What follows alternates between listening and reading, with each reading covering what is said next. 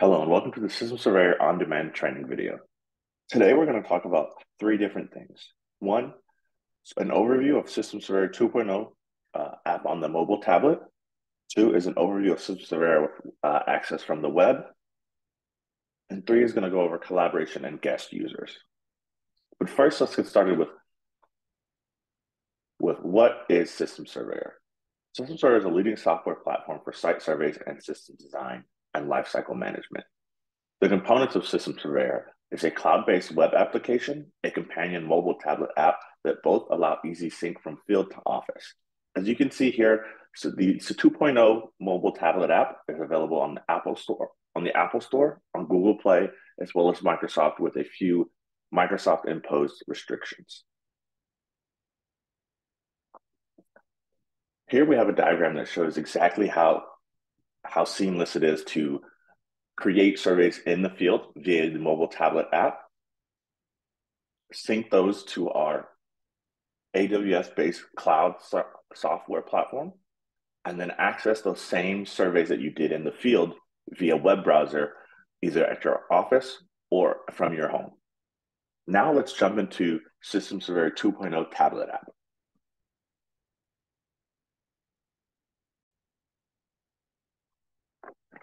When you first sign into the System Surveyor 2.0 app, this is the screen that you will see. This is your workbench where you have your favorite sites as well as all sites. To add sites to your favorites, you simply need to tap the star next to the associated site, and that site will then appear on your favorites.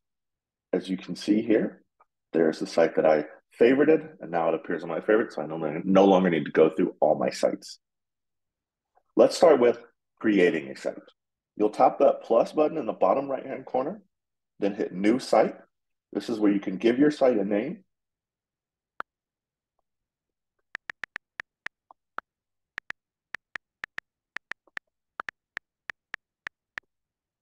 You can fill in an address, as well as select, if you're on multiple teams, select which team this site is going to be on. And to do that, you just tap where it says Teams, and I can select the team that I want that site to appear on. I hit OK. I've now created that site. It'll take me into that site where I can now create a survey. To create a survey, you just hit the plus button in the bottom right-hand corner, hit New Survey, and from here, this will now show the 5 different ways that you can import a floor plan on the 2.0 tablet app. First, you have Photo Gallery, which allows you to select a photo from your tablet's Photos app. Camera allows you to take a picture of something and use that as your floor plan. Satellite image allows you to search Google Maps for a location and use that as your floor plan. Local files allows you to select from the local file storage on your tablet, as well as if you have any cloud-based storage softwares that you are using and they're connected to your tablet, you can pull those up. As you see here, I could pull up my Google Drive or my Dropbox. And then, of course, we have Quick Start, which gives you a blank canvas to start with. I'll go ahead and use Photo Gallery here, pull up one of my floor plans. Once you select your floor plan, you'll be taken to this screen here where you can crop your floor plan as well as rotate it if you need to. Once you have it cropped and rotated to exactly what you're looking for, go ahead and hit Next, and that will take you to the screen to set your scale. The scale is going to be very important for the area of coverage as well as cabling that you may use during your survey. So you want to make sure it's accurate. And it can be as small or as big, you just need to know the measurement. Once you know it, you can set it here or type it in. From this screen, you can also change the element icon size. So I'll make these a little bit bigger. Once you have everything set to exactly what you'd like, go ahead and hit Next. Then you can give your survey a name. I'll go ahead and keep System Surveyor Overview, and of course I'll add today's date. Once we have the date in, you can then put in an address, give it a description, or choose, if you have folders that you created, you can select one of your folders. Now we'll go ahead and hit Next, and then start editing. Now that we're editing, we can begin placing elements on the survey via drag and drop. But first, as you can see, we have multiple different system types, each with their own elements inside of them. And we also have the ability to search through our elements on the System Surveyor 2.0 mobile tablet app. So I can say camera, and then when I open it up, it's only going to show me the cameras. So it makes it very easy and very much quicker to find the exact element you're looking for. Now it is just a drag and drop, so I can just drag this over, drop it right where I want it. And once you drop cameras, that is going to then open up the area of coverage for them. So now we can just manipulate that using the cross of arrows, and the black arrows that you see on the side are just to change the width. You can also change the area of coverage using the toolbar that you see at the top of the screen. You can select from preset degrees as well as type in a manual distance. This is also where you can change the color of that area of coverage. So I can make that orange if I'd like, or just put it back to yellow. Once you're done, you can hit that X to close out that toolbar and get into the element toolbar. Here, you will see a pencil, which allows you to access the element attributes, where you can see add in files and photos. You can go to the name, installation tab, similar that you would on our previous app, except it's all on that left-hand side of the screen, so you can still see the survey itself. You can just scroll through or select a specific section to navigate and put in that information. If you were looking to attach a photo to an element, you can either tap that camera on that element toolbar or tap the camera in files and photos. Once you tap that, it'll bring up it'll ask you for access to your tablet's camera if you haven't already given it. Once you give it, you can go ahead and take a picture, hit use photo, and here this will take you to the annotations for the photo tool, where you can now drag and drop an actual element onto the photo to show exactly where you're wanting that element to place, as well as you can free draw annotations, or just like before, add in text box, add in squares, whatever you need for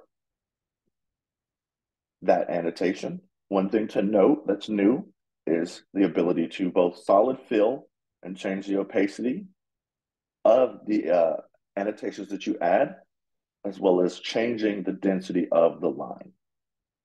So now that we have that set exactly how we want it, we can hit save. Now that it's saving, it's going to attach that image directly to the element that we had placed. Once it finishes processing, so as you can see, we have that element placed exactly on we have that photo attached to that element. So now we don't have to worry about going back and forth or trying to remember where that photo belongs when we get back to our truck. Another thing I want to show is our containers. So if I take this single door, and if we zoom in, you can tell it's a container because it has that slight border, but containers just means we can drag and drop other elements into the initial container to create what we call sub-elements. So I can add in anything that I might need for this door. And then to access those, once again, I can just hit that pencil to get into the element info. And from here, because it's a container, I also have a drop-down to select the sub-elements. So I don't have to worry about going in and selecting those manually. I can just use this drop-down menu here. And the duplicate button is you still have that capability on the tablet app as well. All we have to do is push that button there, the two papers, and then we can duplicate our element. Another thing that I want to show was the save button, which is just right there. Then you do have the ability to export this via PDF by clicking the three dots in the upper right-hand corner, which is also where you can reset your scale, crop those floor plan, or replace the floor plan and change the element icon size. But if you hit export as PDF, what you'll get is this little tablet menu where you can send that PDF in an email, as a text message to someone, save it to your tablet's files, save it to Dropbox if you have that connected. So it makes it very easy to share your floor plan. Once we're done, we do have an auto sync feature on the 2.0 tablet app. So when I back out, as you'll see, it's in queue to upload without me having to push any button. And now it's uploading, it says synced. It's gonna give it a little download. Now we're all set. So now let's switch over to the web app and talk about the things that you can do there.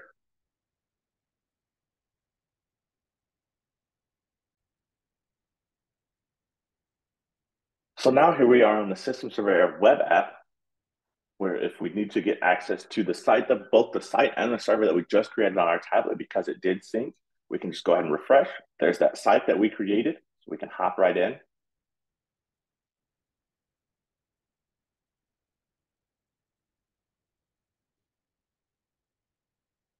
And there's the survey that we created. So now that we have that survey, we can go ahead and continue editing.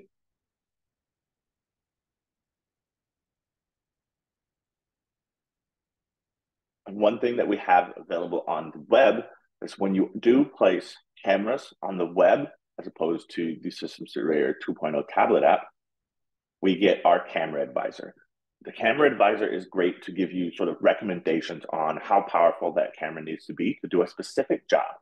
So here, let's say we want a general surveillance. As you can see, the required resolution is just SD/VGA. But as we move through, these are going to be bigger and bigger as we decide between whether we want general surveillance, detection, recognition, or identification. And this will also change as you make the area of coverage bigger. It changes what's required for each level. From here, you can just hit done or go into attributes.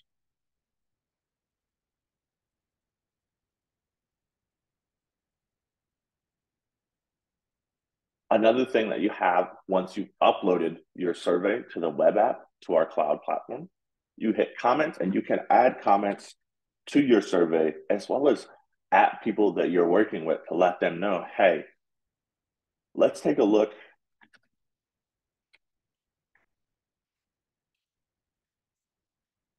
at Cam2. And if they have their notifications on, they will get an email notification letting them know that they've been mentioned in a comment so they can come in and check it out right away.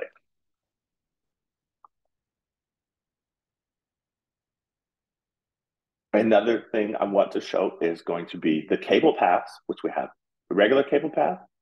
So you can go up and down, left and right, and we have our flex cable path. The difference is going to be that with the flex cable path, as I connect this to where it may possibly go, and I start moving these points, those little blue squares that pop up, that just gives me more and more points to manipulate this cable path. So that's one of the great things about our flex cable path and the main difference between the two. Another great thing is if you're on our scale plan or above, when you go to the functional tab, you will get an estimated measurement for that cable path. Now we'll save this and take a look at some of the reporting that you can do on the web app. So of course we have our classic reports, which allow you to select from different options here and build out a PDF. And you can also select which system types you want to use, what install status, and whether or not to include your annotations. We have our enhanced reports, which allows you to select from a few different reports here. And then you also, once again, do get to select what system types. We have our Excel reports, which, as stated, are available, which, as stated, they do export to Excel and Excel files, but these are only available on our scale and above plans. So now let's back out to the site dashboard, which is going to be this screen here, and let's talk about contacts and guests. So contacts is a way to just add someone in that may be related to the project, but is not necessarily a user. So that way you can have their email on hand. Maybe it's a client, maybe it's a subcontractor. But to get them in, you just hit new, add in their first name, last name, and email address. And let's say maybe there's someone that's a part of the project, but you want to add them as a guest and have them come in and maybe make changes or be able to look at things in System Surveyor. You just toggle this switch to invite them as a guest, and you can give them edit, which will, as it says, allow them to edit surveys, or read only, which allows them to just look at different surveys on the site. And then you can set that expiration date. So once again, without that button toggled on, they're just invited as a contact. They're just sort of just a reference list of who is associated with the project outside of your System Surveyor account, but you can toggle this on and invite them as a guest.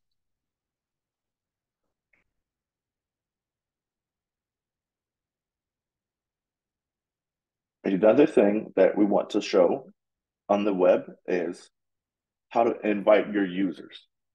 So to do that, you go to Sites, to get back to your workbench here. Click the profile in the upper left-hand corner, go to Manage Teams. This should open up on the Users section, and you can just click Invite to invite your team members. All you need is to put in their emails, and you can then assign roles. So if you do add multiple people, you can assign multiple people a role. Maybe you want to add them as team members at first and then come back in and change them later, which you can do. The roles that we do have, as you can see here, are account admin, team member with InfoMask, and just a regular team member. If you wanted to see an in-depth look at what each of these roles can do, we do have role descriptions on this screen, so you can select and take a look so you can choose the right role for your team members. But let's say you add maybe 4 or 5 of your team members as just team members, just to get them in the system. You can always come back in later once they're added in and select the 3 dots here, assign role, and change their role to be exactly a role that's going to fit what they need to be able to do within System Surveyor. Last but not least, I want to show you how to share a site with someone. So to share a site, you go back to your site list or your workbench here, hit the 3 dots, and this will be able to, you'll be able to send a link to someone. So as you can see, I can enter the email, send an expiration date, as well as a little message. And that's going to wrap up our video today. But just to summarize here, just a summary and a quick reminder that System Surveyor's tablet app is a very powerful tool when you're in the field for capturing information, photos, etc., as well as it makes it very easy to do that work and share things. Now let's hop back into that slideshow just as a quick reminder of where you can get the System Surveyor 2.0 app. So as I mentioned, we're back in the PowerPoint just to take a look that you can get the System Surveyor 2.0 app on both the Apple Store, the Apple App Store, the Google Play Store, and it is available from Microsoft with, of course, Microsoft imposed restrictions. For more information, you can always visit our resource center. And remember, we do have, of course, System Surveyor Classic that we have available on the App Store, but we are seeing most of our clients moving towards System Surveyor 2.0. So you may want to just check that out just in case. And once again, just a reminder, the most important thing with System Surveyor is to get started using a floor plan, test out the drag and drops, and check out how some of the reports look. And once again, for more information, you can always visit our resource center. That's all I have for you today. Thank you for watching. Have a great rest of your day.